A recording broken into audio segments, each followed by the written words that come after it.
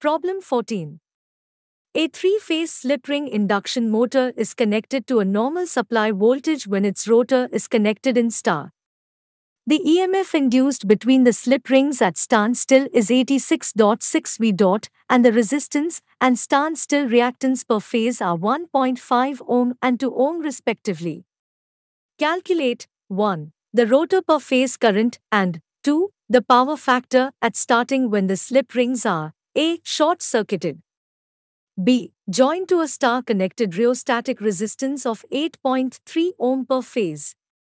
Let's solve a problem related to a three-phase slip-ring induction motor. We know the induced EMF between the slip rings at standstill is 86.6 volts. The rotor resistance per phase is 1.5 ohms and the standstill reactance per phase is 2 ohms. First, we will find the rotor current when the slip rings are short-circuited. Using Ohm's law, we divide the induced EMF by the square root of the sum of the squares of resistance and reactance. This gives us a rotor current of approximately 34.64 amps.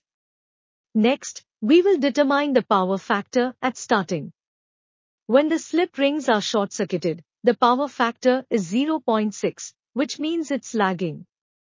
But, when the slip rings are connected to a star-connected rheostatic resistance of 8.3 ohms per phase, the power factor increases to approximately 0.976, also lagging. So, in summary, for this motor, the rotor current at start is 34.64 amps, and the power factor varies based on the connection of the slip rings.